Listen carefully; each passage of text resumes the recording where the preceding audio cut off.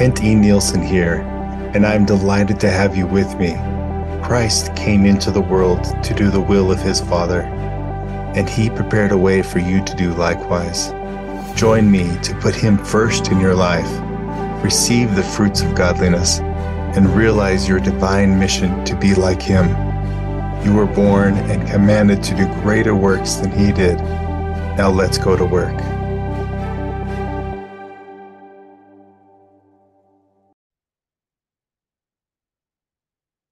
Hello and welcome to Jesus is the Mark. Grateful to have you here.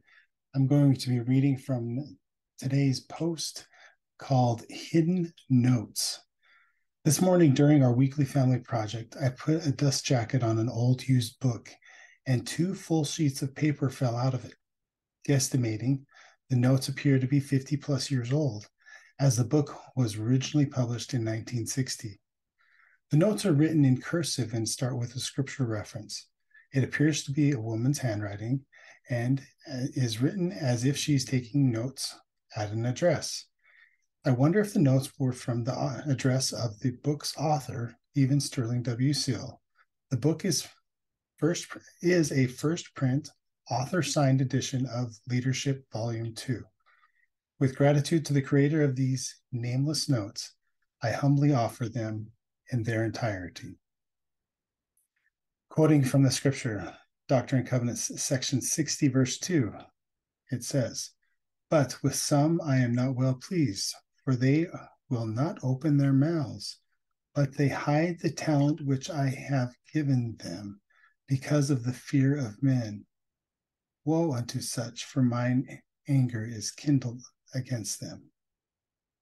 The last 10 words-ish were not in the notes. I added that as that was a complete verse of the scripture. Carrying on with these notes. Everyone is given talents of our Father. It depends on you if they come out. There isn't one person here tonight that hasn't felt at one time or another that someone else could do his job in the church better. But we must remember that while you have it, believe referencing the talent, no one else can do it. So look at yourself and see where you can improve, that you might develop that talent and our Father gave you, that in the end he will say, "Well done, my good and faithful servant." Well, how can we develop ourselves? One way is to work with singleness of purpose. Purpose means end. Synonyms for purpose are aim, goal, and objective. To work with purpose means to have a goal in mind, something to shoot at. And I might add, Jesus is the mark. Shoot at Jesus being the mark, so that you can become like him and emulate him. Continuing with notes and the final paragraph. A teacher, leader, or advocate with purpose is like a hunter aiming at a target. A teacher, leader, or advocate without a purpose is like a hunter shooting aimlessly in all directions, like a ship without a rudder being tossed and driven by the winds and waves. Thank you for joining me today. Hope this gives you some food for thought. Good night. Thank you for joining me for a brief mental workout. Wise men do their mightiest works with their mental exertions.